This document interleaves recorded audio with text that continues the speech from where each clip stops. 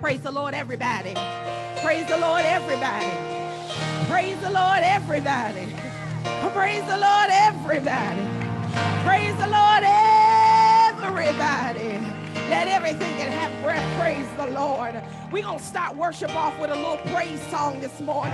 And I want everybody to be a part of this choir. The words are simple and it's call and response.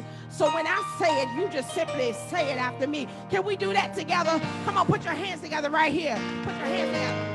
Come on, come on, come on, Zion. Yeah, yeah.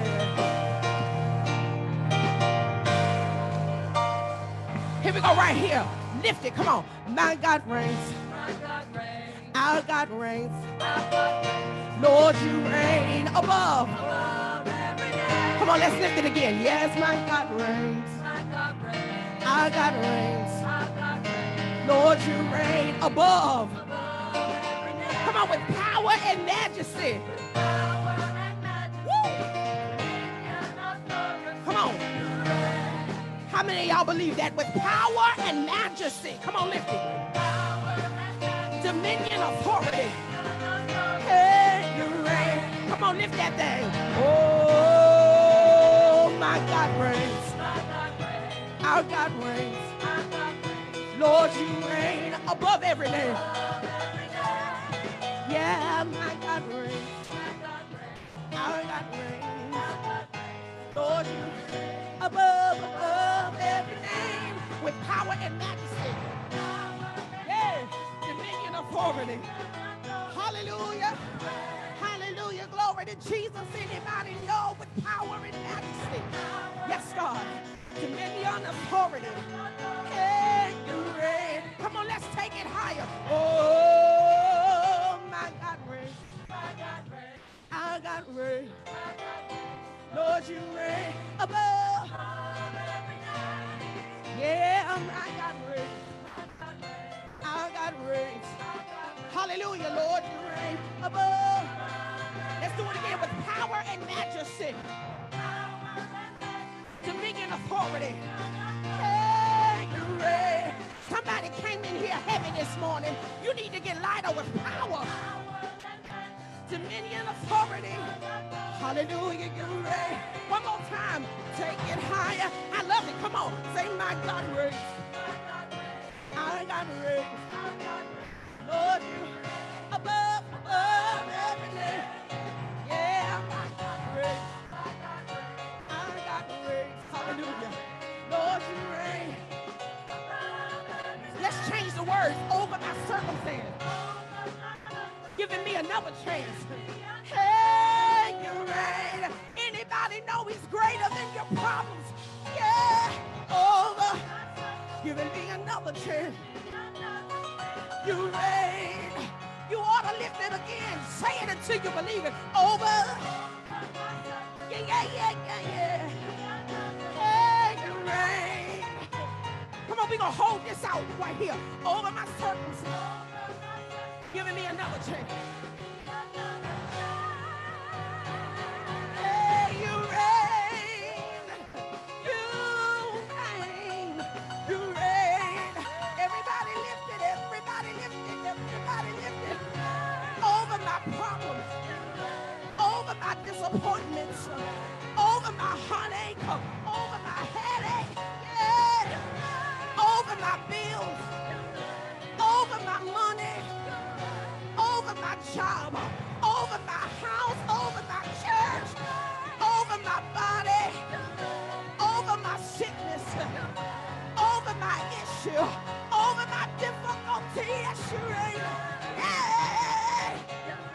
Yeah. Last time, come on, lift it. If you believe he reigns. Oh. You still reign. All over the building, lift God up here. All over the building, lift him up. Lift him higher because he reigns. Lift him higher because he reigns. Yes, you reign. Hallelujah. Hallelujah. When discouragement comes, you ought to pronounce to the devil, he reigns. Jesus reigns. If you believe it, say loved one in the hospital, Miss Garnet. When you got a sick brother, you don't know what's going on. You ought to declare, he reigns. Hey, he reigns. Anybody know that God reigns? We got members in the hospital this morning. Y'all don't even know that Eric is in the hospital and Valerie is in the hospital. But if you believe it, shout, he reigns. God, whatever you're going to do, we know that you reign. You still reign. Somebody came and they just had an argument in their house before they got to church and their attitude is jacked up. Give it to God and say, you reign. My spouse gets on my nerves sometimes, but you reign. You still reign. And can I tell you, if somebody came discouraged this morning, and you need to encourage your heart and remind yourself that he reigns over every problem. He reigns over every moment of your life. He reigns over every decision. He reigns over every setback. He reigns over every diagnosis. He reigns over PTSD. He reigns over HIV. He reigns over cancer. He reigns over your tears. He reigns. Come on, let's pray to our God who sits high on the throne and reigns forever and ever. No election season can dethrone him. Nobody can veto him. He is the King of Kings. He is the Lord of Lords. And he eternally reigns on the throne. God, we give you glory. In fact, we lift up our eyes to the hills from which cometh our help. God, we declare that all our help comes from you. That's why we're here today. Because we need your help. We're not here because everything is good. We're here because you're good. And we need your help. So, Father, as we endeavor to lift up your name, to make you large in this place, as it's our desire to give you the glory, help us to lay aside any weight that might distract us. For every problem that's awaiting us outside of these walls, God, we press pause on it for a moment, and we give you the focus of our attention, the worship of our praise. We give you the lifting of our voices and the clapping of our hands. We give you our hearts, oh God, so that you might etch your word on it on today. Hear our prayer, oh God. Incline your ear to us and grant us your peace because you reign. Hey, God. We don't come today afraid of anything because we know that you're able to do it. Oh God, we know that you have the power to do all things. We just come bowing before you, asking that you will make a way, that you will bless, keep, and cover, that you will restore, and that you will rain down your Shekinah glory in this place. In Jesus' name, the name of the one who reigns, we pray. And the people of God said together all over the building, hallelujah and amen. He reigns. Jesus reigns. We come to give him the glory because he reigns. Put your hands together and bless God as this choir comes with another selection.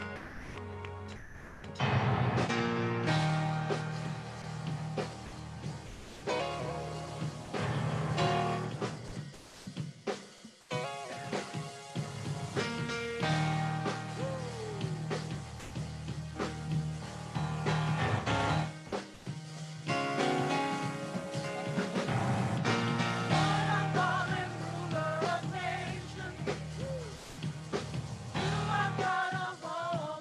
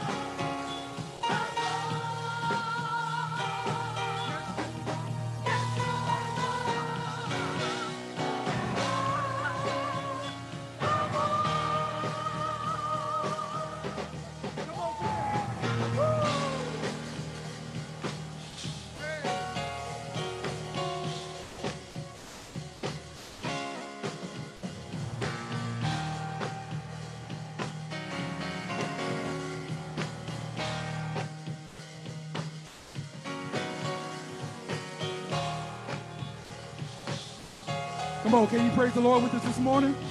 I know it don't really feel like church, but it feels good. Come on, stand up and clap your hands with us. Woo!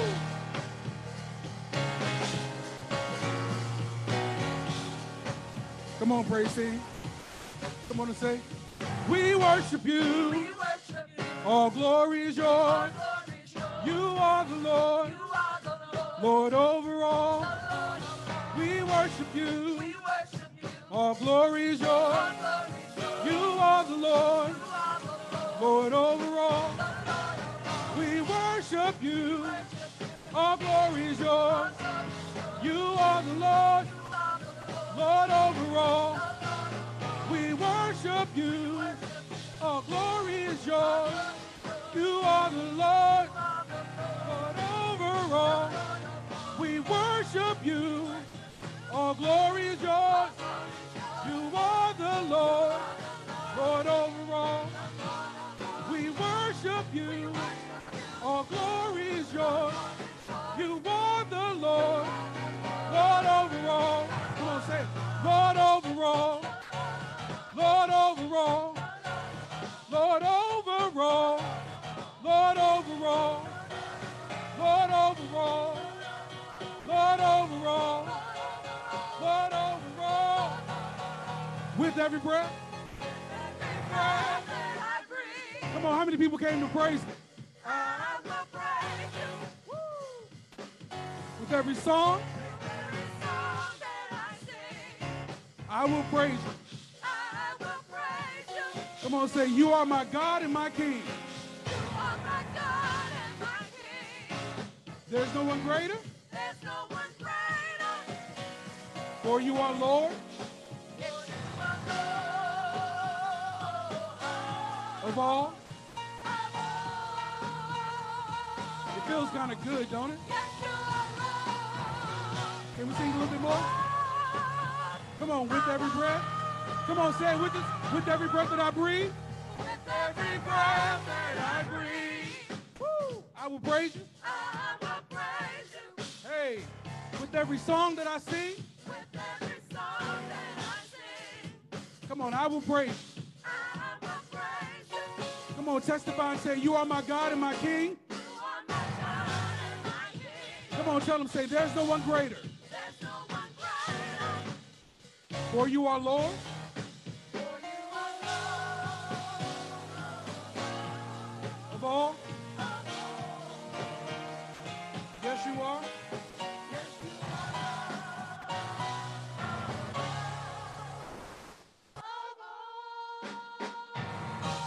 Come on, put your hands together if He is Lord of all. Come on, give the Lord a hand clap if He's your Lord of all. The song said, with every breath that I breathe, I will praise you. Hallelujah. Hallelujah. Amen. Amen. To God be the glory for the great things He has done and that He is doing in our lives and in our church life. Amen. Amen. I'm here to give you your announcements this morning. Good morning, Greater Joy friends and family. This is Deacon Antonio Haynes with your morning announcements. On behalf of the Greater Joy family and our pastor, Reverend Shamara Haynes, we want to welcome those joining us in person, as well as those joining us virtually. As we go throughout the service, we pray that the people, the worship, and the word allow you to see God in this place and the joy in our hearts. Amen. Amen. We want to remind you that Greater Joy is operating in our hybrid services. First and third Sundays are in person. Second, fourth, and fifth Sundays are virtual. And as of March 19th, we plan to go back in full in-person services. So we would still do hybrid, but we want to bring everything in every Sunday in the building. So March 19th, mark your calendars. We will return to full in-person. That's in-person first, second, third, fourth, and fifth Sundays. Amen. Amen. Y'all don't sound like y'all excited about that. Amen. We want to remind you of the weekly events within Greater Joy Community Church. On Monday, there are no events. Monday is MLK holiday. Tuesday, we have our I Believe prayer call at 7 p.m. on Zoom. Wednesday, we have Bible study. And Thursday, we have choir rehearsal here at Henning. Upcoming events. Greater Joy has a lot that's going to be transpiring in the next few months. To start off, on Sunday, January 29th, which is our fifth Sundays, we have an event called Be the Church, which will happen every 5th Sunday. We will be the church. This means the Friday before the 5th Sunday, Pastor Haynes would do a virtual service called Word and Worship on that Friday night. That Saturday and that Sunday, we will be the church, which means we will be out in the community. So this coming Saturday, January 28th, we will be volunteering at the Chesterfield County Food Bank. The satellite location is Chalkley Elementary. We have 10 slots for Greater Joy. If you want to volunteer, please reach out to me so I can put your name in that slot. Those slots will fill up fast, so let me know as soon as possible if you want to volunteer with us on that Saturday, January 28th. It is from 9 to 11 a.m., only 2 hours. That Sunday, the 29th, we will be at Commonwealth Living Facility, which is right back here. We will hold a small service with the seniors at Commonwealth Living Facility. That's going to be at our normal time, 11 o'clock. Amen. Let me clear up a couple of things. Yes. So not this weekend. This weekend is 4th Sunday. We'll be in virtual worship, but on the 5th Sunday, we will be in the Be the Church mode. And that, like Deacon Antonio Haynes said, that will be where we will be in the community. Again, on Saturday, the 28th, we're at Chalkley Elementary School from 9 to 11 with the Chesterfield Food Bank. We will be handing out food as the cars come in to be served. On Sunday, tentatively on that Sunday, we'll be at the Commonwealth Senior Living, and we have worshiped with them many times before pre-pandemic. The director has approved us to come, but she is waiting for her manager or her director to give the final approval. Other than that, it looks like it's a go. We will know for certain this week and begin to tell you in our weekly communications, as well as remind you next Sunday. Right now, we have 10 spots available for Saturday. There are more open. We only took 10 to say we can pledge. We're certain that we can get 10 of us there. If more want to do it, please give us your information, your names. You can contact Deacon Antonio Haynes. You can contact Caroline Johnson, and you can also contact Jabari Scott. Okay, they will be helping us to manage who's coming, and we will get more spaces. The more, the merrier, the more, the better. But we started out with 10, amen. So we're excited about some changes this year, and we will be communicating them to you as they come along so that you will not be confused about what's happening next in the life of Greater Joy. Amen. Amen. Thank you, Pastor Haynes. So that is Be the Church. Amen. Looking forward to February. February is Black History Month, so we're looking forward to the Black History profiles from our youth and our adults that are done through the entire month of February. Also, Sunday, February 19th is GJCC Soul Food Sunday. Amen. Can somebody say Soul Food Sunday? That excites me because I get to eat. Amen. That means that is the Sunday where people bring in their favorite soul food dishes and we get to fellowship after service. So there will be more from, I'm pretty sure, the church and the hospitality ministry about what is coming forth and if anything is needed. So please stay tuned for that. More information will come. And February 22nd is Ash Wednesday, and GJCC will have an Ash Wednesday service in person here at 7 p.m. on that Wednesday evening. So as I said, there are a lot of changes and a lot of things that are going on. Greater Joy will be busy for the next 2023 year, excuse me. Yeah, 2020 years, amen. We want to ask that you keep our family and friends on the prayer list in prayer. We have this morning Sister Valerie Briley, Fernando Galliard, Eddie Garris, Jeffrey and Shonda Hawkins, Deacon George Hembrick, Brother Eric Jones, Clarence Mitchell, Ladarius Noel, Ronnie Patterson, Roy Reed Sr., Priscilla Robinson, and Tamara Thompson.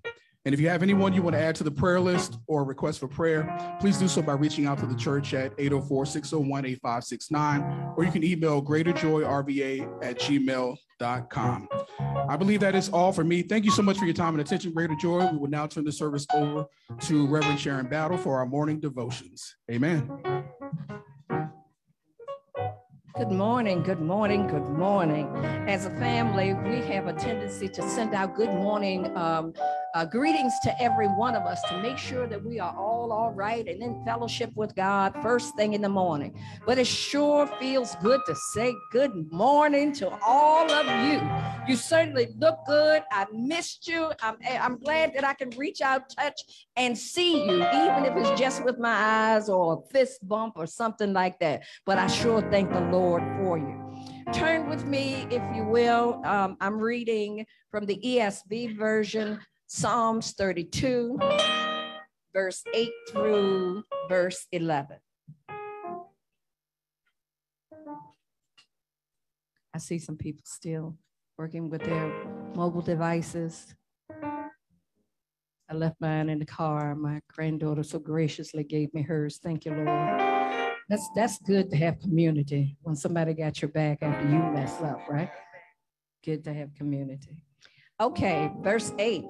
I will instruct you and teach you in the way that you should go. I will counsel you with my eye upon you. Be not like a horse or a mule without understanding, which must be curbed with a bit and a bridle, or it will not stay near you. Many are the sorrows of the wicked, but steadfast love surrounds the one who trusts in the Lord. Be glad in the Lord and rejoice, O righteous, and shout for joy, all you upright in heart. Amen. Now, if you'll turn with me to Romans chapter 8. These children, they're so tacky. Thank you, God, for help.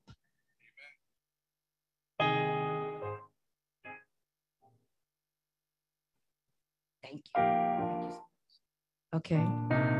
Romans chapter 8, verses 1 through, let's say 1 through 5. Okay. Amen. Everybody with me? Amen. Amen. There is therefore now no condemnation to those who are in Christ Jesus. For the law of the Spirit has set you free in Christ Jesus.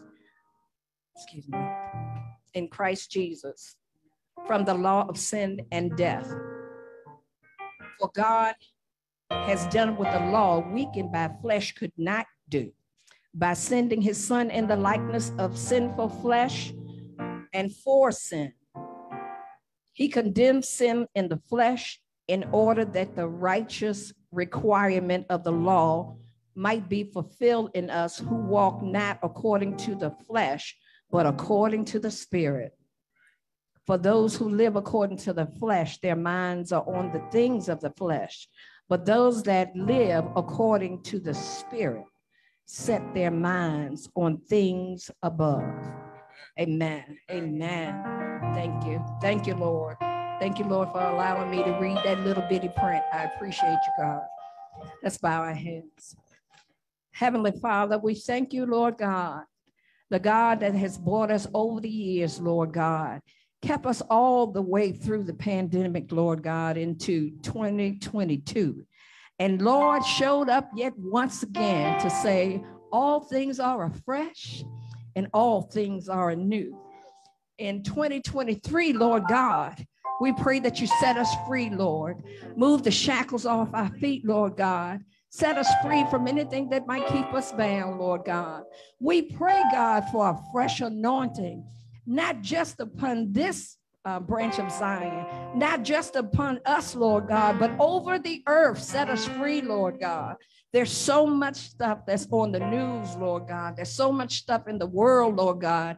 Anytime a 6-year-old, God, has the presence of mind to pick up a gun and shoot somebody, Lord God, we need you.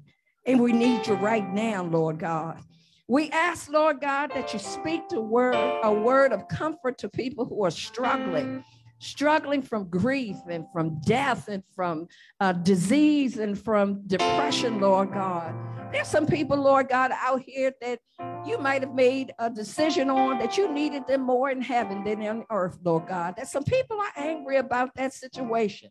God, we ask that you even roll the stone away in front of that heart, Lord God, that they will come back to you. God, we ask for a great return of your people. Great return to the church, Lord God. Great return to even the places of worship that we might build each other up, Lord God. Teach us, oh God, to stop speaking negativity in our own lives, Lord God. If the world was created with the words that you spoke, Lord God, and at the adoption of us being into the body of Christ, Lord God, then our words have power. Teach us to speak life, to speak positivity, to speak kind words into other people's lives, Lord God. And when we decide, or not even decide, go back to the old man just at a oops, Lord God. Give us correction. Lord God, I've had situations that made me angry, and I went to speak and you just shut my mouth. God, shut my mouth so that I won't sin against you. But bless your people, Lord God.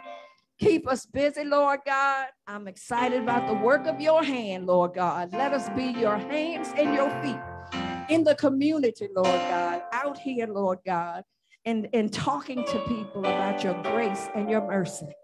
Thank you for your grace and your mercy and your truth that came embodied in Jesus Christ. God, we thank you for all things. In Jesus' name, amen. Amen.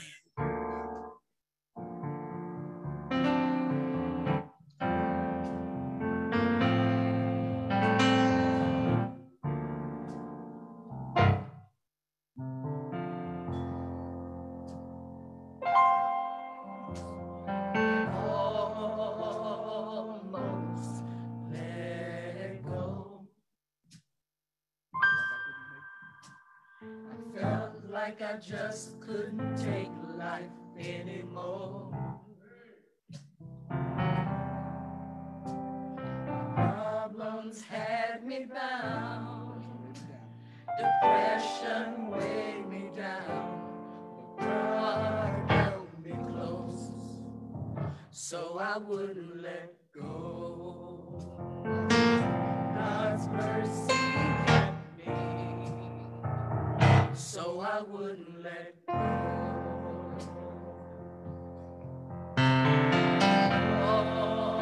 Almost gave up. I was right at the edge of a breakthrough and couldn't see it.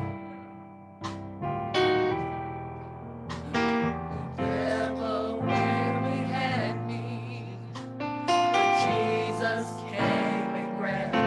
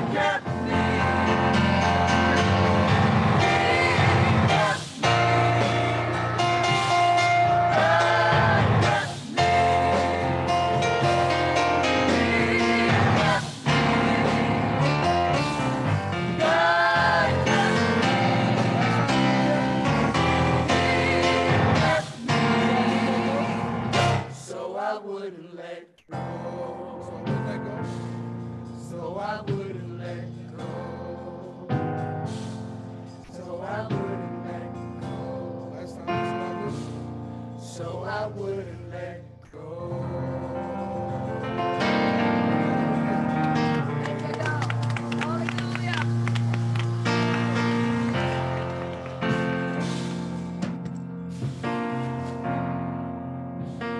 Perhaps that song doesn't hit the same for everybody. But if you know what it feels like to want to give up, if you know what it feels like to want to quit and to throw in the towel, you know what it feels like to start something but don't feel like you've got the strength to finish it, you want to let go, that hits a little different. If you know what it's like to feel like you're depressed and the weight of the world is on your shoulder and you can't do all you want to do, be all you want to be, go all you want to go, you don't have the resources and you just ready to end it all, but he kept you. When the devil grabbed you and had you under his thumb, but God rescued you and snatched you out of the pit. The song hits a little different when it says, he kept me. I remember Barbara Houston, Brother Drumgold, this was her favorite song because she knew what it was like to have a cancer diagnosis and still have to find the strength to put one foot in front of the other.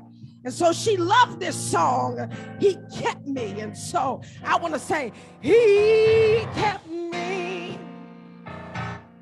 God. Come on, lift it, Zion. Have you ever been there with God? Nobody but Jesus, he kept me. Yeah, God kept me.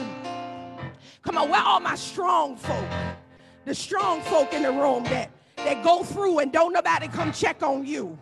You the strong friend. You go through and don't nobody see about you, and you can declare nobody but Jesus kept me through this. I had to cry my tears in the shower. I had to cry my tears in the bed when nobody else could see them because I was busy trying to keep everybody else and God was busy keeping me. He kept me, he kept me.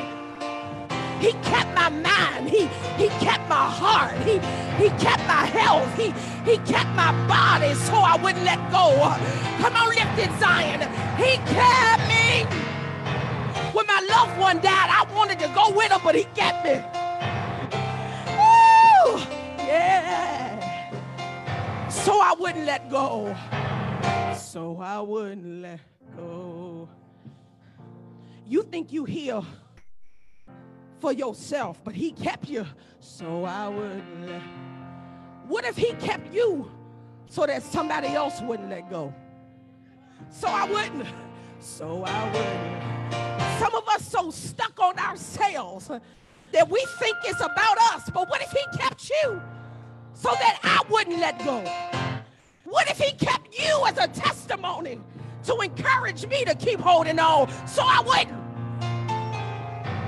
I wanted to give up. I wanted to throw in the towel. I wanted to take the pills. I wanted to grab the gun. I wanted to jump off the bridge. But some of us can't be real about it. Some of us can't be real about it. But everybody ain't wanted to be here every single day. And you can declare from out of your belly that it was nobody but Jesus that kept you from being laid out in the front of somebody's church because he kept you. I'm going to let it go. Last time he kept me. He kept me. God kept me. I know you want to take the credit, but he kept.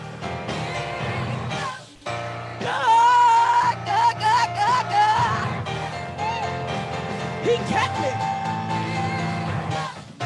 God kept me. Last time he kept me.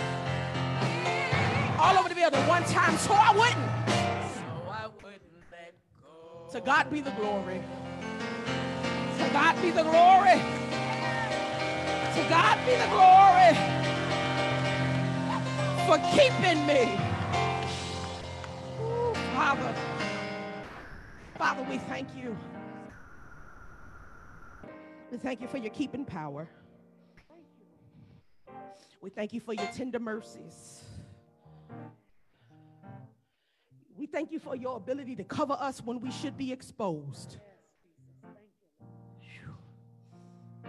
We thank you for your keeping power to keep us employed, to keep us up out of jail, to keep us out of the sick room.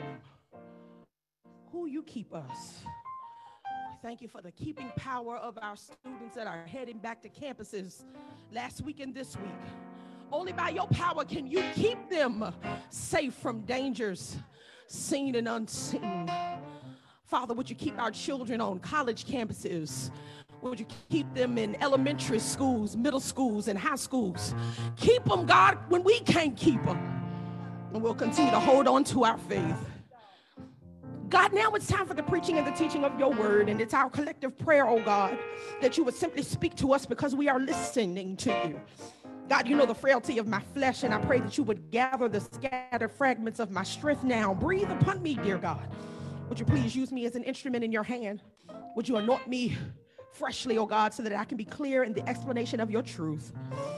Grace us, Father, with listening ears, receptive hearts, and responsive lives. Help us to leave here better than we came. That's our sincere prayer in Jesus' name. And we give you thanks for these things and all things in the mighty, matchless name of the majestic one who came that we might be made better. Name of Jesus, we pray. And the people of God said together all over the building, amen. Hallelujah. Give God a hand praise for keeping you. Hallelujah. Hallelujah. Amen. Amen. Amen. This morning, I want you to open your Bibles to the book of Zechariah. Book of Zechariah, there is an obscure passage of scripture found in the first chapter of Zechariah. You might need to go to your table of contents this morning. You might not often travel to Zechariah, but I believe the Lord has something to say to us in the book of Zechariah this morning, the first chapter, and I'll read verse 8. Man, when you have it, why don't you stand on your feet as a sign that we're all in this thing together? Amen.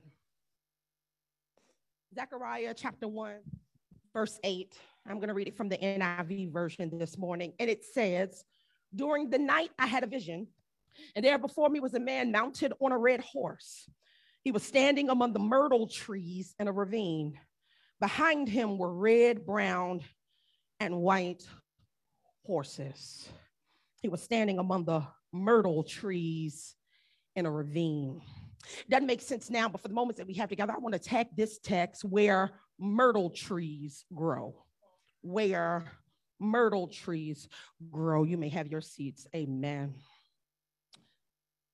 While Israel as a nation is under tough foreign reign in the second year of the Persian King Darius, Zechariah was trying to encourage and to uplift the nation being purged back into right relationship with a God who unapologetically demands righteousness and holiness. Zechariah, y'all, is trying to encourage Israel to work on the temple and to make their greatest effort and attempt to push themselves back into a place of spiritual obedience. Zechariah is using this rebuilding project to not only reconstruct the temple, but he is also engaged in this rebuilding project because he's trying to rebuild the nation's identity. Zechariah's prophetic content comes to him as he experiences 8 visions, all released to him strangely on the same night. And these visions give to him revelation. He then discovers or delivers the messages shaped in a prophetic announcement to the people. The context of his prophetic pronouncements describe God's will for people that God has chosen in a season to distance God's self from because of the sins of his people. And the good news is, however, that when his people give themselves to spiritual repentance, God responds to their repentance by giving them the gift of restoration. Stay with me. The spiritual and prophetic voice given principal leadership, encouragement, and spiritual wisdom up until now has been the prophet Haggai. Haggai, however, has offered his last prophecy 2 months earlier, and essentially Zechariah is the reserved prophet, and he comes fresh off the bench, and he's assigned to bring the next series of prophetic oracles from God to God's people. And the very first vision is given to him not as a dream. This is not God speaking to him or giving him content to his subconscious as he sleeps. No. The prophet is wide awake, y'all. He's wide awake, and it's at night, and he's receiving these short bursts or short intervals of God sharing God's mind with him about the way God intends to restore and protect and advance his people. And the very first vision he sees, he gives to us in chapter 1, verse 8. He says it's of a man riding on a red horse. That rider on that horse is interpreted to be the angel of Jehovah. He is the leader of a company of horsemen that are following him. Note at the outset of this message, the color of the lead horse is red. Red points to war and bloodshed. The rider, we are told, is seated upon his horse among myrtle trees. These myrtle trees are growing in the bottom of a valley. And it is clear that what this prophet is seeing is God surveying the earth to ensure that everything is right and safe, since everything exists under his control and providence. And what the prophet witnesses when he sees this rider mounted upon this red horse is that God is giving his presence and his providence even in the valley. Somebody say in the valley. And that's what I want to anchor on this morning, that this low place, this valley is not excluded from the protective power of God. That then suggests to us that as God intends to survey the mountain peaks, and as God intends to survey the level land on which his people are going to attempt to rebuild their lives and reestablish their identities and recommit to their God, God also intends to survey the low places that they will for sure have to pass through at some stage. And here it is, God guards the valley too. What the other prophet sees, what he sees is simple to interpret, that God is always going to fight against that which is fighting against God's people. I want to say that again. That God is always going to fight against that which is fighting against God's people. And God is then therefore releasing his compassion on a people that were suffering. Remember, because he removed his hedge of protection from their lives. Why did he do it? Here's why. Because he wanted to force his people to a place of repentance. Having now reached a place of repentance, God's response to his people is to give them the gift of restoration. Now, I'm sure this text offers semantic nuggets of instruction, and there is revelation and spiritual insight of this morning. Perhaps we wanted to just study these angels and horses, the color of the horses, the dialogue shared between God and God's people. However, I was arrested when I read the text devotionally, and I saw what appears to be on the surface an incidental textual inclusion. You almost wonder why it's described and if there's a reason. What possibly could be the spiritual reason? I was arrested by verse 8 when it says the prophet saw by night a man riding on a horse. He's leading a company of horsemen, and all of the horses gallop stop among myrtle trees growing in the hollow. NIV says myrtle trees in the ravine. Amplified version says myrtle trees in the low valley. I couldn't help but to take note of how interesting it is that the prophet is invited by virtue of accepting his prophetic call to stand with permission to glance into the mind and into the will of God expressed to him in 8 visions. He casts a glance around the environment of the rider and the horse, and notice that the only extra commentary he adds to the description of the rider and the horse is that they are seen amongst myrtle trees. Is anybody listening this morning? No mention of the color or cloudiness of any water flowing anywhere in the valley. No mention of the severity of shade or the absence of sun. No mention of any fowl or fish or birds or greenery. No mention of the height of the walls in the valley. No mention of any caves or openings or peculiar crevices in the walls of the valley. I'll say it again. The only thing mentioned is that this angel is on a red horse leading a company of horsemen mounted upon their horses, and their gallops stopped among myrtle trees. When I read this, I just knew that God was trying to add this to the revelation. I just knew it. I didn't consult any commentaries and I didn't consult any scholars. No, because I just answered from a first glance reading of the text that myrtle trees are not supposed to grow in valleys. I made the assumption and I got excited about it because I was prepared to jump on my sermonic soapbox so that I can stand and declare that God expects God's people to grow in unexpected places. It would make for a great sermon, y'all, and I was ready, and I could ride that thing for a while. I'm talking about places where you're not supposed to thrive and things that we go through, and we're not supposed to get anything positive out of that God expects us to grow despite adverse circumstances, despite severe struggles, despite unrelenting pressures. He expects us to mature in faith and expand in vision and to be strong regarding our spiritual resolve.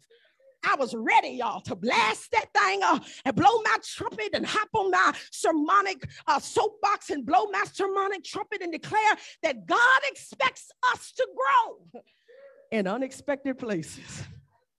However, Jabari, what I discovered is that myrtle trees actually love existing in these low places. It surprised me. Maybe myrtle trees thrive in low valleys. In fact, something about the valley feeds the myrtle where that same valley would kill some other tree. It's quite interesting. At one point in the context of the text, these trees were in great abundance on the apex of the Mount of Olives. And the only reason we know that is because the returning captives celebrated their first Feast of Tabernacles there. And they make mention of how in abundance these myrtle trees are on the apex of the mountain. But at the time of this text, myrtle trees have all but disappeared on the apex of the mountain, but are still in great abundance in the shaded darkness of the valley. Stay with me here. I'm going somewhere. Because in my estimation, this invites us to then consider new ways of thinking about how we exist in life's low places. And maybe I ought to tell you that every one of us in this room will be called to do duty in life's low places. There is no place in the spirit that exempts you from having every now and then to make pilgrimage through life's valleys. Come on, talk to me here. These valley places have perhaps what cannot be found on lofty mountain peaks. And could it be that many of us are missing opportunities to thrive and to flourish because we grossly misdefine, we fight to avoid, or we fail to properly interpret the low places where we must all be occasionally and all must offer duty and show up for ministry. And if you follow the text, low places can become preferred places when you know that God puts transformation in some of your low places. I want to suggest that you can get some things on the mountain that you can get in the valley. And some of you won't admit it, so I'll talk about my own life because I'm amazed at the different definitions I have of myself depending upon the place I find myself in life.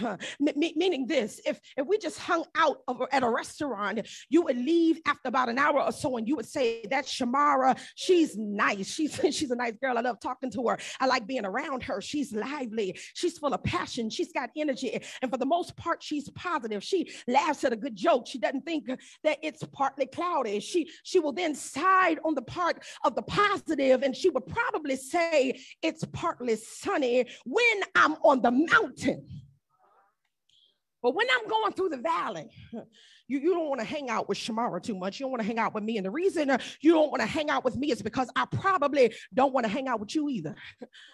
Because when I'm going through the valley, ain't nothing funny. I'm not trying to hang out. I don't want to hear any jokes. It ain't partly sunny. It's partly cloudy. Stay with me here. So maybe one of the reasons that God assigns me duty in the valley is because God doesn't want me to lie about my passion for him on the mountain unless the same passion can exist in the valley. Because the spirituality that God gives to you ought not be affected by the change of your context or the change of your location. Wherever you are on the mountain, you ought to consistently be the same thing while you're going through the valley. Come on, talk to me here. And if you can be portrayed as something different in the valley, that you are not on the mountain, it must mean that you are more controlled and mastered by your environment than your relationship with God. Ouch. Y'all know people like that, don't you? If things are not going well around them, if their peripheral reality is not positive, it affects their spiritual reality. But if you can be portrayed as something different, it must be environmental. Or if you can be portrayed as something different in the valley than you are on the mountain, and the difference has to do with relationships, then it must mean that you are mastered more about the need for human approval and affirmation and acceptance rather than the intimacy you share with God. And let me go ahead and release the attention in the room. Here it is. Here it is. Whatever you are on the mountain, that ought to sustain you while you're walking through the valley. Nudge your neighbor and tell them, whatever you are on the mountain, be the same thing in the valley.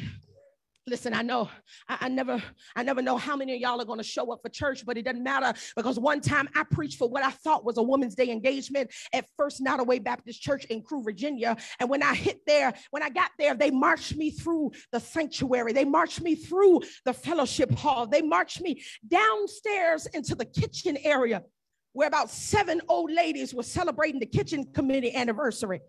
And God in that moment had to teach me that if you can preach to that, then preaching to y'all would be nothing at all. Is there anybody in the building that knows that God has a way of training you to do time in the valley? Come on and say yes. So God invites us today to be like myrtle trees. I'll admit, maybe not preferring life in the low place, but certainly not afraid of life in the low place. Now, maybe what I should have told you is that myrtle trees for this prophet was symbolic. When his heart heard him describe myrtle trees, they knew God was trying to say something, because they understood myrtle trees to symbolize the transformation of desert places into well-watered places. Now you have to get this, because remember, what Zechariah sees is a rider on a red horse. The color red was symbolic of war and bloodshed, and they are just coming out of a season where God has removed the hedge of protection. So the appropriate interpretation would have been that God is coming to get us war and bloodshed. The prophet doesn't want them to think that God is coming against them. He wants them to sense that God is coming to grab them. And so he says to them as a clue that the rider upon the horse, symbolizing war and bloodshed, may give you the kind of discernment that God is going to take you out. But I don't want you to think that because you're fear of the process. And so let me tell you this. I saw them among myrtle trees. And what they discern from that is that God is not coming to take us out. God is coming to complete the process of transformation, which means that sometimes when God assigns you to the valley, it is not a punishment for having been irresponsible for what he has made you a steward of, but sometimes your assignment to the valley is God's way of saying that you have just entered a season of transformation. If you didn't catch it, let me say it to you this way. Bishop Augustine of Hippo said, the greater the joy, the greater is the pain. Greater the joy, the greater is the pain which precedes it, my God, which means sometimes pain is a prelude to what God intends to send after it. Let me help you with it.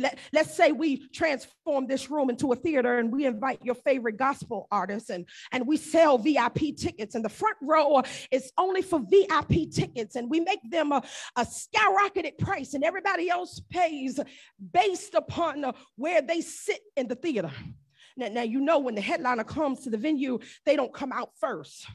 Why don't they come out first? Here it's because they are the main attraction. And so what they do, that they got to find some local talent and give them some exposure. Now, it don't mean that your favorite artist isn't in the building. It's just they're in the back sipping on some water, getting their hair and makeup done, chilling, eating fruit, talking to their kids. They could come out and sing, but the reason they don't is because the crowd has to be primed for the main attraction.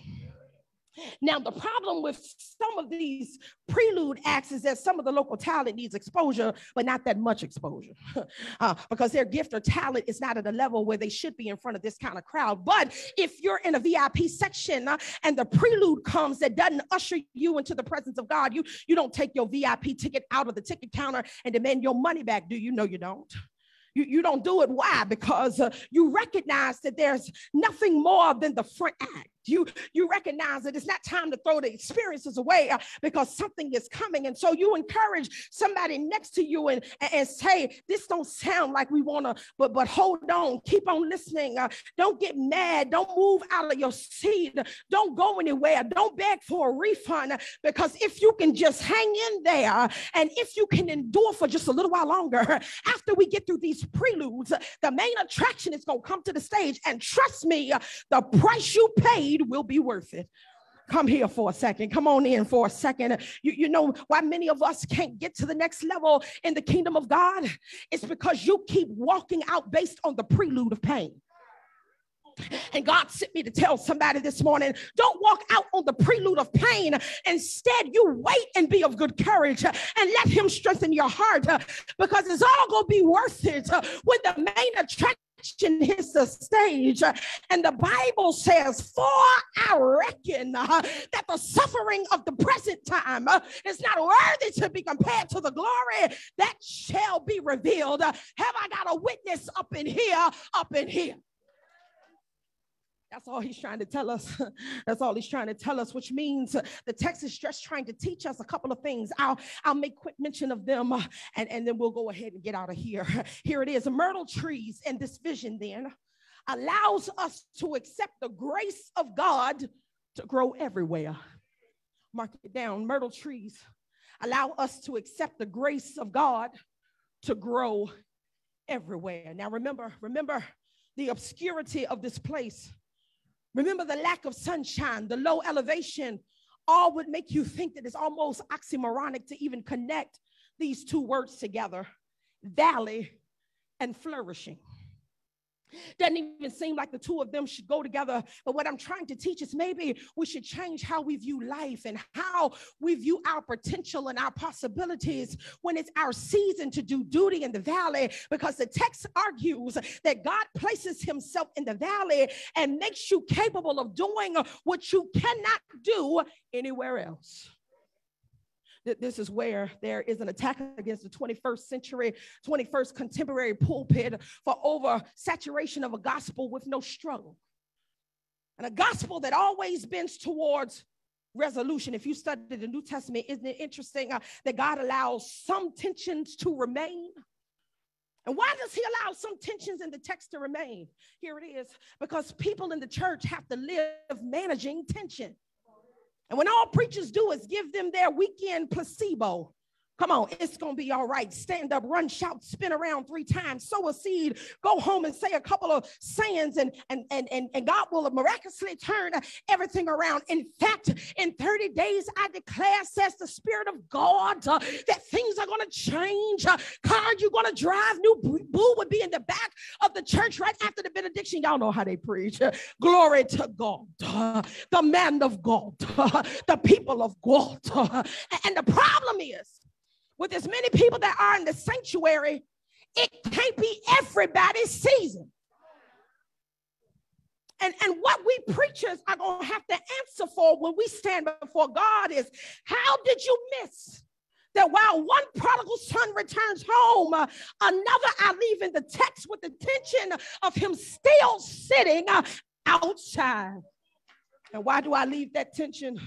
Why do I leave that tension? Because people in the church are living with some tension they will die still trying to manage. G.K. Chesterton is one of his works, the Hammer of God. Hammer of God changes our whole perspective about how we should see life in the valley. And he says, one sees great things from the valley and only small things from the mountain peak. Now, why would he say this? Sometimes I'm flying in and out of Boston or New York. I used to fly out all the time for work, and I would love to see the big cities at night and the shining lights. And when I'm up 20,000 feet about to make descent down into the airport, everything looks small. When I'm rushing through downtown in my car trying to get to an important meeting and I get twisted and some of those downtown one-way streets, everything in downtown looks big. So you have to ask yourself, why would God assign you to the valley? Here's why. Because you've been minimizing his presence from the mountain. You can't shout over his blessings. You come to church and treat church like it's a routine. And he says, oh, you want to minimize my presence and my blessings. I'll tell you how I'll get you back to maximization. I'll put you in the valley. Because from the valley, everything looks big. You ought to testify everything he does is big in my life. Every door he opens is big in my life. Every way he makes is big in my life. Here it is. Here it is. Those myrtles, this prophet sees challenges around us. One final issue, and that's this: to grow where you are. Can you just grow where you are? That's what the myrtles teach us, to grow where we are. Can you grow where you are? I know everybody's looking for the next big whatever. I know everybody's looking for the next big move, but can you just grow where you are? Because myrtle trees are in valleys too. So if moving isn't God's plan for you, God bless you, make the move. But if this season is not your season for elevation, you can still offer God maturation in the place where you are. Can I say that again? Somebody needs to jot it down, that even if this isn't your season of elevation, you can still offer God maturation in the place where you are. Come on, nudge somebody and tell them, grow where you are.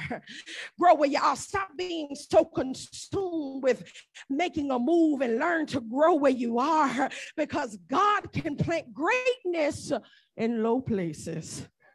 Billy Graham said this. He said, mountaintops offer nothing more than views and inspiration. He says, but fruit is grown in the valley. That great poet Jane Eggleston wrote this poem. Sometimes, she says, life seems hard to bear, full of sorrow, trouble, and woe. It's then I have to remember that it's in the valleys that I grow. If I always stayed on the mountaintop and never experienced pain, I would never appreciate God's love and would be living in vain. She says, I have so much to learn and my growth is so very slow. Sometimes I need the mountaintops, but it's in the valleys I grow. I do not always understand why things happen as they do, but I am sure, very sure of one thing: my Lord will see me through. My little valleys are nothing when I picture Christ on the cross. He went through the valley of death. His victory was Satan's loss. Forgive me, Lord, for complaining when I'm feeling so very low. Just give me a gentle reminder that it's in the valleys I grow. Continue to strengthen me, Lord, and use my life each day to share your love with others and help them find their way. And she closes her poem this way. She says, thank you for the valleys, Lord. For this one thing I know, the mountaintops are glorious, but it's in the valleys that I grow. And y'all, I wanted to close my little sermon right there. I wanted to close out with this poem, but we know that just won't do. So here it is. We saw the best example of a myrtle growing in the valley, where if you go with me to a mountain, they put that myrtle on the apex of a mountain and planted him between two thieves. But on the mountain, he died. He died. And then Joseph of Arimathea and Nicodemus went and begged Pilate for the body. And what did they do? They didn't plant that myrtle tree on the mountain. They planted him in the crevice of a cave. And will somebody help me shout? But early Sunday morning, he got up with all power in his hand. Come on and nudge somebody and tell them, you look like a myrtle tree this morning. And since you're a myrtle tree, then you ought to be like a tree planted by the rivers of water. And your job is to bring forth fruit in this season. Come on and give somebody a high five and tell them, I ain't going nowhere. I'm going to grow right where I am. I'm going to thrive right where I am. I'm going to succeed where I am. I'm going to demonstrate anointing where I am. I'm going to be faithful and serve where I am. Because if I can be faithful over a few things, then one of these days God is going to make me ruler over many. Come on, talk to me here. So if I'm challenging you to grow, you ought to grow where you are. Which means if you can shout when you're driving a car, then you can shout if you're standing on the corner with the bus pass. It means that if you can shout when you've got a church suit on, then you should be able to shout when you've got a sweatsuit on. If you can shout over filet mignon, then you ought to be able to shout if you eat steakums and noodles. Come on, talk to me, somebody. Grow where you are, because God is good no matter where you are. Mountaintops are glorious, but it's in the valley that I grow. And I got a sneaky suspicion that the worship I see in this morning, you didn't get your worship from the mountain. Is there anybody in here that say, I didn't learn how to worship in the mountain? I didn't learn how to fall on my knees on the mountain, but it was when I found myself in the valley. I didn't learn how to praise him in the mountain. I didn't learn how to pray in the mountain, but this praise was birthed in a low place. Because God's been good to you. You can praise God right where you are. Can you put your hands together where you are? Can you lift up your voice and tell God thank you right where you are? Can you shout hallelujah right where you are? Mountaintops are glorious, but it's in the valley that I grow. Let's pray. God, would you forgive us for misinterpreting our valley seasons? Lord, we've been walking around mad and feeling less than and feeling like we've been unduly sentenced to these seemingly negative places. Yet, God, today we thank you for sharpening our focus. Thank you for helping us to understand that you've put purpose even in the low places. Choir used to sing that if I never had a problem, I wouldn't know that God could solve them. I wouldn't know what faith in God could do. Through it all, I've learned to trust in Jesus. I've learned to trust in God. So right now, God, we change our mindset and we give to you a better attitude. And we're, God, inspired to grow even in the valley. Thank you, Father, for all that you've done and all that you continue to do. And we ask that you would keep us in the mighty, matchless name of Jesus, our Lord. We pray. The people of God said together, amen. Come on, can you stand on your feet? Can you rest on your feet? We want to open the doors of the church this morning. Perhaps you find yourself living in a valley. I don't believe you're here by accident on today. I don't believe you're tuning in online today by accident. You're in the right place at the right time to be reminded that God can still keep you when you're in the valley. If you're disconnected from God, if you don't have a church, this is your opportunity to tap in, to get connected, to walk with us as we follow Christ together. We believe that as a church, when we do life together, we look more like Jesus. So why don't you join us? If you need God's church, let me tell you, Jesus died for his church. And he's coming back for his church. Why don't you come? Give us your hand, give God your heart. If you're online, type the word join in the text. Or you can text the church to 804-601-8569. And a member of our leadership team and our diaconate will be in contact with you this week. If you're here, man, woman, boy, or girl, don't be shy, don't be afraid. We've all been in the valley. We've all had to make that walk. Come on. You ought to know him. Get to know him. Get to know him. Man, woman, boy, or girl, right now, today, just come. Right now. Today, just come. Let's sing that verse again. There's nothing better There's nothing better than knowing Jesus. He gets sweeter as the days go by. He gets sweeter as the days Hallelujah. Go by. You ought to know him. You ought to know oh, I'm begging you today. Get to know him. Get to know him. Get to know hey, right now today. Why don't you come? Come on. Right now. Today. Just come. Come on, we're going to hit the chorus and take it out. Oh, come on, come on. Come on, come on. Come on, come on.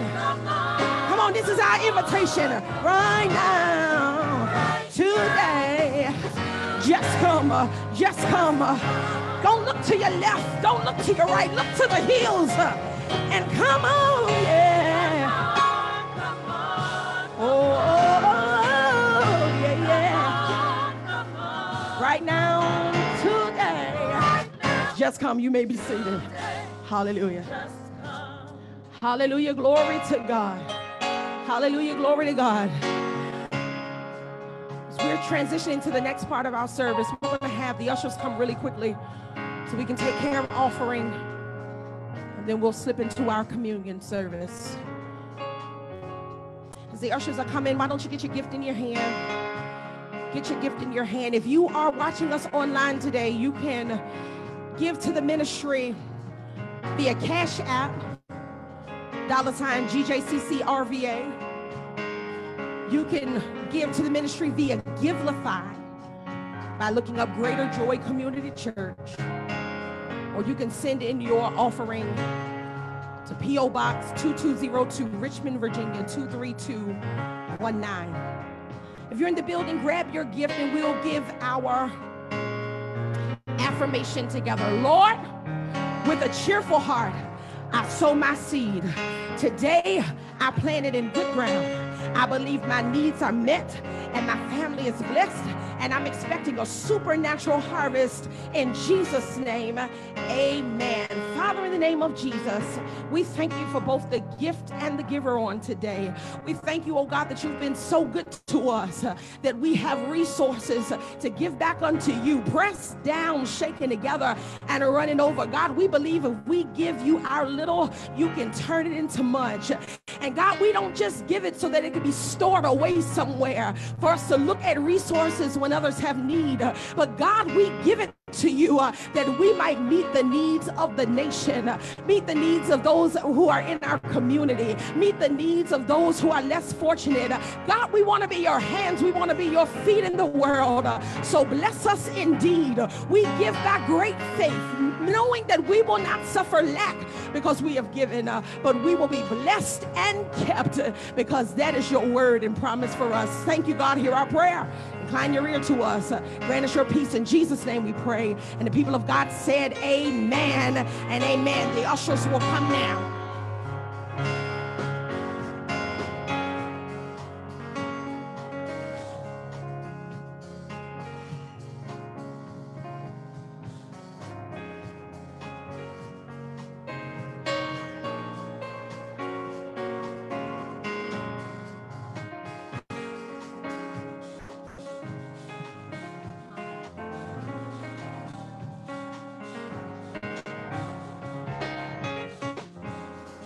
Unto the Lord, stand on your feet, for he is good. Yes, he is good. Oh, give thanks. Oh, give thanks unto the Lord, for he is good. Yes, he is good. Oh, give thanks. Oh, give thanks unto the Lord, for he is good. Yes, he is good. For he is worthy. For he is good. Yes, for he is worthy, worthy, for he is good. Yes, he is good, for he is good. Yes, he is good, for he is good. Yes, he is, that's her, for he is good. Yes, he is good. Amen. Come on. on, let's sing the doxology together. Praise God. Praise God, from whom all blessings flow. Praise him, all people here below.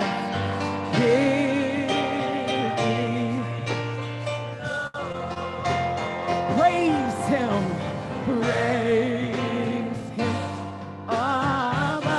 the heavenly hope.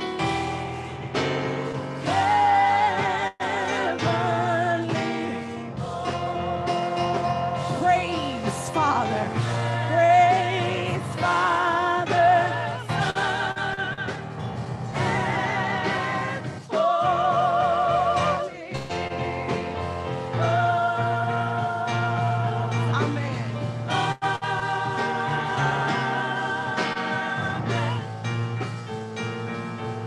Amen.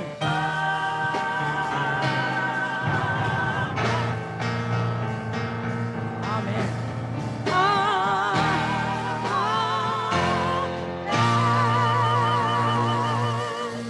Amen. You may have your seat.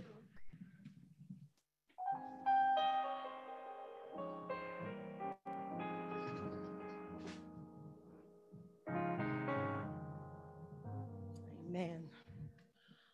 So we prepare our hearts and our minds to take part in the Lord's Supper. Bow in humble submission to the command of God that says, as often as you do this, do it in remembrance of me. So we pray before the meal so that we might settle our hearts to focus completely on Calvary's cross, the sacrifice that he made, that we might be saved from our sin. Come on, let's pray. Father, in the name of Jesus, we come now at the table, God, that we might sup with you, that we might be reminded of your sacrifice. God, it's the first time in the year that we've come as a family that we might gather and have this meal together. We come, oh God, doing so, telling you thank you. Thank you for loving us so much that you would wrap yourself in human flesh, that you would cross that 9-month sea, that you would be birthed through the womb of the Virgin and come as our suffering Savior, Jesus the Christ.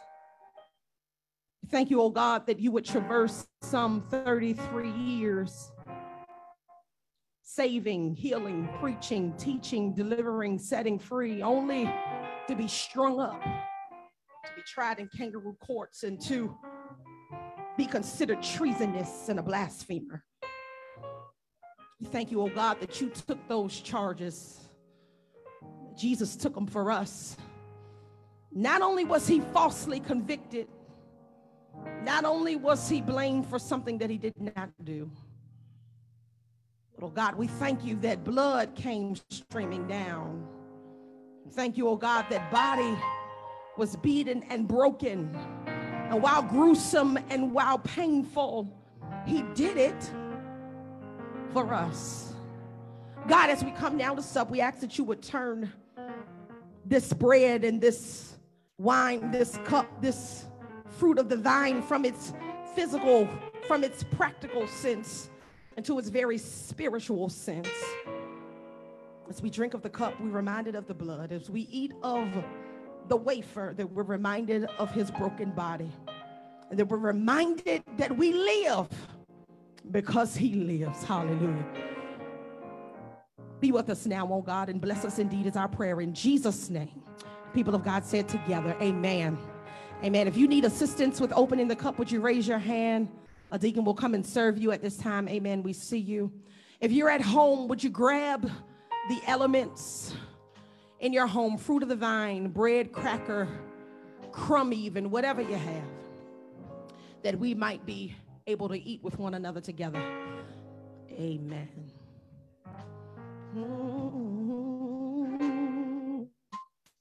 Way back on Calvary, Y'all know it. Come on, lift it, Zion. Oh, the blood that gives me strength. From day to day. It will never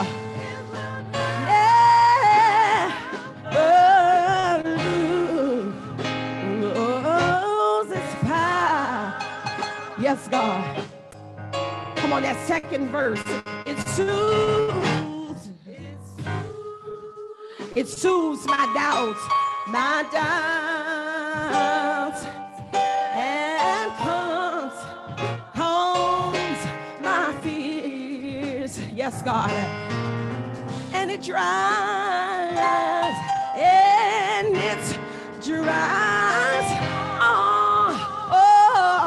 all my tears. Oh, the blood. Yes, God, that gives me strength.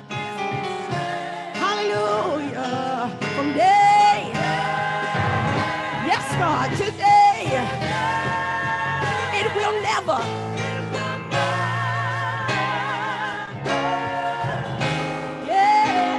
Yes, it's power.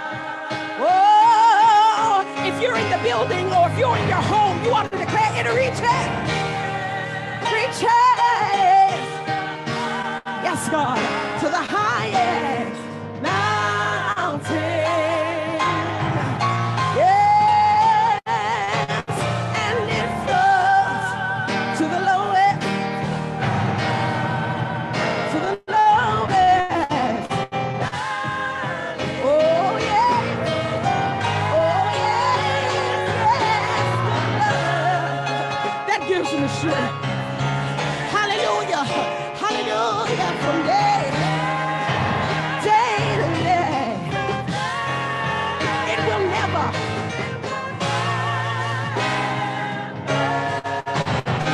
Oh, it's power. Oh, come on, if you've ever been weak, come on, declare it, reach it to the highest.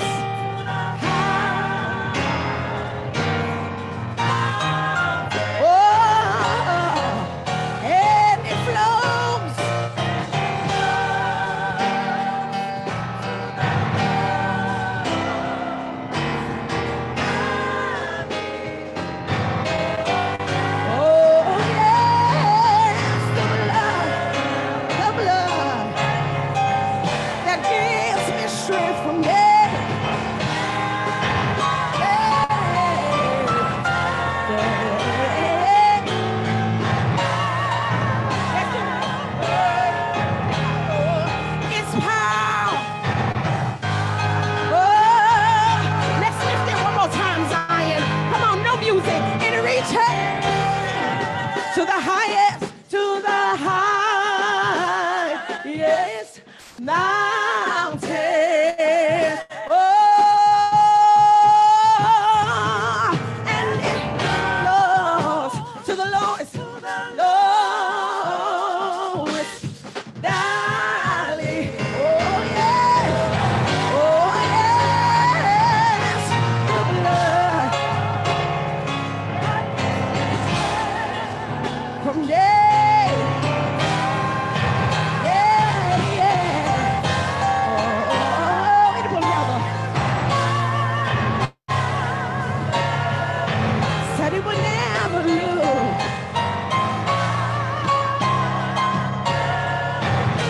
Last time, it will never lose.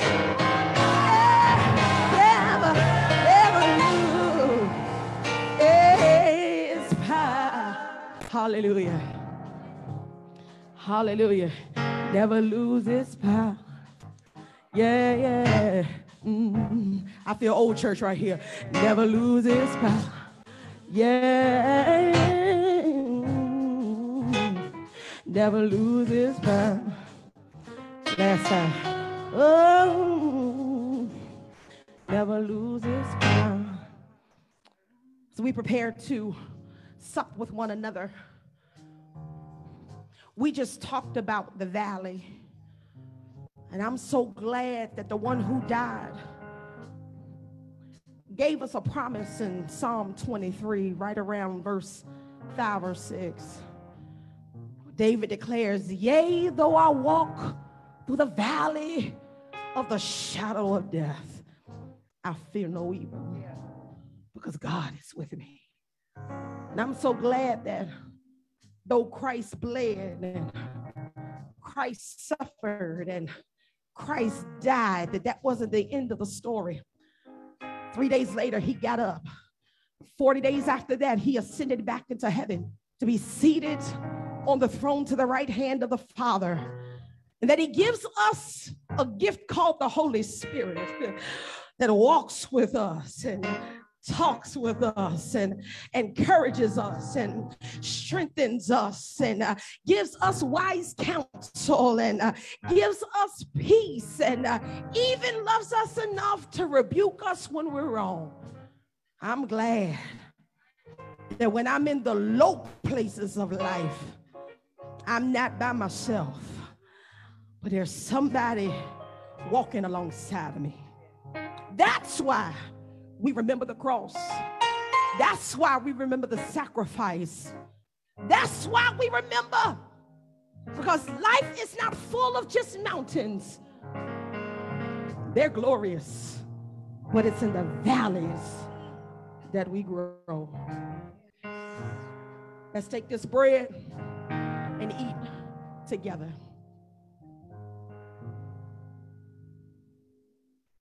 Let's take this cup, be reminded of his blood shed for us, and drink together. Amen.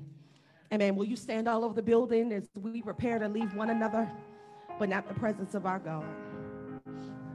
Hallelujah to Jesus. Hallelujah to Jesus.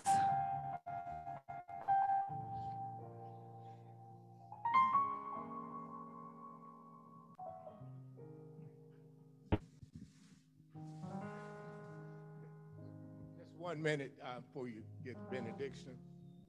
Due to some circumstances, we didn't give Pastor her Christmas gift. So now I'm presenting her Christmas gift from the diaconate and the church. Oh my goodness, I'm floored. Thank you, church, for loving me. I was not expecting a Christmas gift, but amen. Somebody knows that it can be greater later. Hallelujah. Come on, let's pray and leave this place. Father God, in the name of Jesus, we thank you for what our eyes have seen. We thank you, oh God, for what our ears have heard. We thank you, dear Lord, for how our hearts have been renewed and strengthened. Thank you, oh God, for the word. And I pray, Father, that it was planted in the ground of fertile hearts on today. That, oh God, throughout the week and even throughout this season, perhaps somebody's in the low place this season. Throughout the entirety of that season, oh God, I pray that that word will continue to grow and mature even in their hearts, and that you would get the glory from it.